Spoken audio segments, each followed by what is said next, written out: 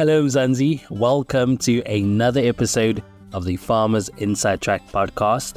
My name is Duncan Masiwa and I'm your host for this episode. We are continuing our series on the South African wine industry professional body, a program that highlights the skills of hard-working wine industry workers and helps boost their careers, recognizing their vital contributions. Let's have a listen to this interview featuring another mover and shaker in South Africa's wine industry.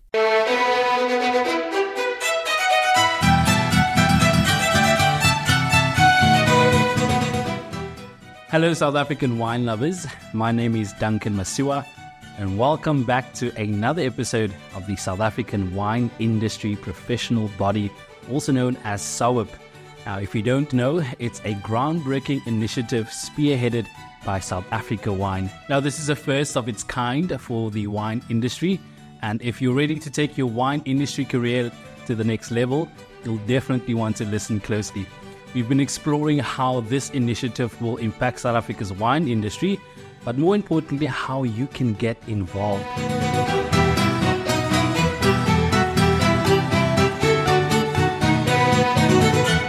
Joining me in this episode is Petri de Beer, a passionate advocate for the future of agriculture and sustainable farming. As a senior agricultural economist at Vinpro and the founder of Houwater Agricultural Services, Petri comes with a wealth of expertise and knowledge. Now, when he's not focused on economics or running his own business, he's an academic working towards his PhD in agricultural economics at the Stellenbosch University. Petri, welcome to our podcast. Thank you very much for having me. It's a great pleasure. It's definitely great having you. Now, a little birdie told me that you're actually a seasoned winemaker, which I find quite interesting and a strong background in the field of winemaking. What made you fall in love with primary wine production? And tell us how your journey unfolded.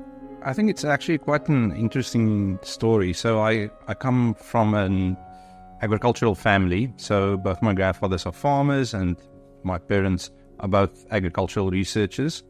So I sometimes tell people I don't really know how much of a choice I had. Ending up where I am, there was this kind of born-in passion for agriculture for me. And the thing that drew me to wine production specifically is just the dynamic nature of it all. I mean, what other industry can you be on the farm with the producer in the mornings discussing irrigation and disease pressure issues they are having during the harvest season, and the afternoon you have a meeting with a big retailer company discussing marketing plans for your Christmas promotion of your wines. Yeah. I suppose, one day is never the same. Every day you're doing something different.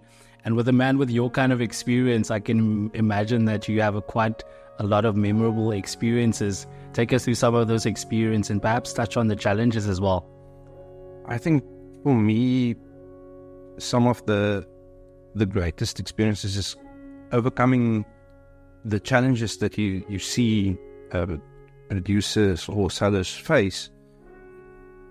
For example, when I was a winemaker, I was quite a large seller, and we were producing Sauvignon Blanc, and we had a producer that produced very good Sauvignon Blanc, but the grapes seemed to kind of lose their flavor over the season. So through trial and error, we kind of figured out we can use these grapes by harvesting them earlier and then using technology like reverse osmosis, enhance the flavors a bit and use them as a blending component to better the whole profile of the wine. So that enabled us to give this producer a higher grading for his grapes, which made him more profitable and a lot happier. And it also benefited the seller because in the end, our product that we were able to deliver to clients were also better. And then discovering these kind of unknown vineyard blocks, working with 60, 70-year-old Chenin Blanc you discover, or new cultivar, or not new cultivars actually, a lot of old kind of rediscovering cultivars. We launched Torona, which is a native cultivar alongside Pinotage. I think a lot of people don't even know that South Africa has 7 indigenous cultivars. Wow. Instead of just Pinotage, and being able to work with these kind of hidden gems was a great privilege for me. Yeah. And I mean, the kind of knowledge that you have, it comes with experience. What would you say, what specific skills or expertise have you developed throughout your career in wine production that you feel are most valuable or unique? I think the great advantage that I have is having worked through the whole value chain of the wine industry. So from primary production, interfacing with customers, in the cellar processing, doing the economic side, and just seeing, like I said, the dynamicness of the whole value chain and just how intricate it is. And I think it's one of the greatest advantages and kind of disadvantages of our industry is because it is so intricate and dynamic. There's so many opportunities, but it makes the challenges so great, especially for individual producers to understand and take advantage of that whole value chain to the best of their abilities. Yeah. You know, SAWIPB is addressing quite an important gap, and that is enhancing skills and knowledge within the wine industry. What made you decide to say yes and share your expertise and times? Like I said, seeing this gap that there is in the industry of this knowledge transfer, and I think the 2 primary kind of limiting factors for producers are time and then the ability to take up even more complicated issues and new area of expertise. Because these days, if you are a wine producer, you have to be a soil scientist, a climatologist, a viticulturist, a labor expert, mechanic, chemist. Then you're only halfway producing the wine. Then you still have to be distribution, marketing, packaging, sales. So it makes it so exciting, but very difficult for one person or even a small team to be able to have all those skills and to be part of an initiative that helps to bridge the gaps where there are shortcomings in the industry. Is great leverage. Yeah, you mentioned, you've sort of worked in different corners of the value chain. How do you believe your contribution to skills transfer events impact the sustainability and growth of the wine industry as a whole? I think just being able to take into account the different pieces of the value chain and how they interact with each other. Because we always have to remember that nothing happens in isolation. Every decision you make has consequences up and down the value chain. So just having that insight, and because of that experience working throughout the value chain, knowing which pitfalls to look out for and what consequences your decisions at a certain stage or process has for your whole business. What would your advice be to individuals who are interested in pursuing a career in primary wine production? I think try and get as much experience as possible, and know that there is a lot of options. You are not just limited to being a viticulturist.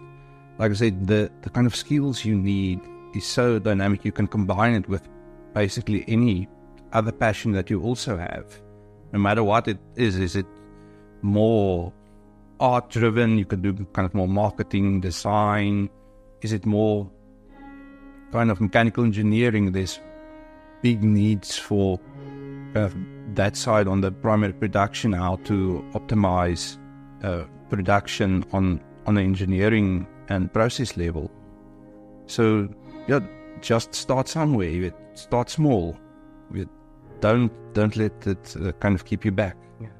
You've been in the industry for quite some time, and you've seen how the industry has evolved over the years. Looking ahead, what do you envision for the future of wine production in the country, and how do you see your role in that evolving landscape? I see our industry becoming more integrated. A lot, like I said, the needs of the producers in the industry are changing, that you need to be more dynamic and be able to work on different facets of the industry. So I'm seeing a closer relationship from primary production right through to distribution and retail. You're seeing them moving closer together. You're seeing people that are working in primary production kind of guiding the product through the rest of the value chain. So you'll see producers, winemakers talking to distributors, talking to retailers, being involved in the marketing strategy, because it is all interconnected, and it will also help us be more sustainable. And I think that's definitely where we are heading towards. And we need to understand the challenges that everybody in the whole industry faces to address those. And having a better, closer working relationship will enable us to overcome those challenges regarding sustainability, not just environmental, but social and economic also. South Africa's wine industry 20, 50 years from now, what makes you excited about that future? And what do you look most forward to? I am seeing a move towards expressing the true nature and terroir of South African wine industry. So you are seeing producers moving into areas that was not traditionally seen as wine production areas to get a certain expression of wines. We are seeing a redefinition of even our classical wine regions to give a better expression of that specific wine region, not just to make wine, but to make South African wine. So as soon as you pick up a bottle and you taste it, you immediately know this wine was made in South Africa. You can taste the mountains, the sea, the whole area, just having that uniqueness towards it. And I suppose to some extent even taste the winemaker's heart and hand in the bottle that you drink. Oh, definitely. There's a big part of it. I think it's one of the few industries where you always have this kind of emotional attachment to the products that you make. Like I say, there's always a little part of yourself that you put into the wine, and how you try and express your own being through the wine. And I think that definitely comes through. You can almost see the winemaker's personality through the wine. Well, there you have it. Petri de Beer, Senior Agricultural Economist at Vinpro and the founder of Houwater Agricultural Services.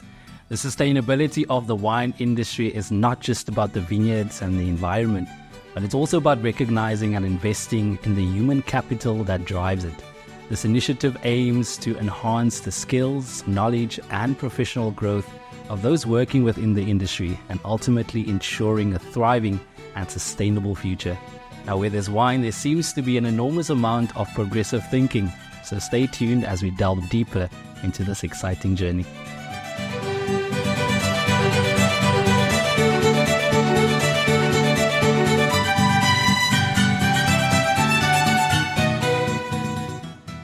And that's a wrap. Join me again next time as we dive deep into the South African wine industry professional body. Remember to subscribe to our podcast on your favorite platform so you never miss any of our episodes. From me, Duncan Masiwa, our technical producer, Megan van der Vent, and the rest of #Team Food for Mzansi, thanks for listening.